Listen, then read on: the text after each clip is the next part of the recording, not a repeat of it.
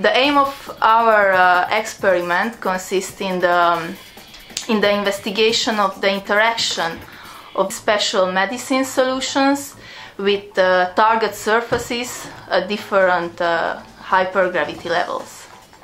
In the last 2.5 days we performed experiments at the large diameter centrifuge, and we tested the interaction of medicine solution with different surfaces, and also we recorded all the interactions, and the results are very promising, and we are going to make post-analysis and study all the properties that imply this interaction.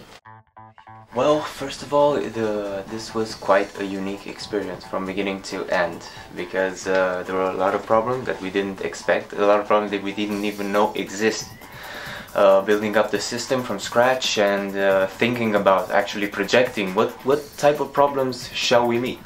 And coming into the science station room and turning on the LDC and seeing the actual thing working and facing the problems was quite a challenge. But all in all, I think it was a very interesting experience, a very educational experience. Yes, that's definitely educational, and I would do it again, definitely. Yeah, it was very nice.